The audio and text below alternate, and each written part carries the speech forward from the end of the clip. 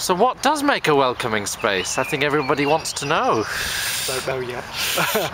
We're still carrying on this. I mean, as I said, we've spoken to professors and psychologists and designers, and we're looking at things like colour, smell, a welcoming smile, entrances, a whole range of different things.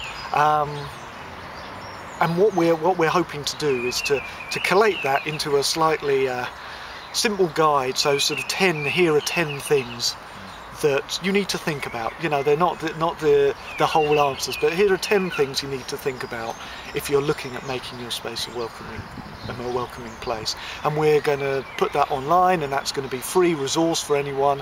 But we're also developing a workshop, a 2 or 3 hour workshop that we're trialling with a number of museums and galleries, and that will be available for people to have that to explore some of these issues. So let's see, when will it be ready?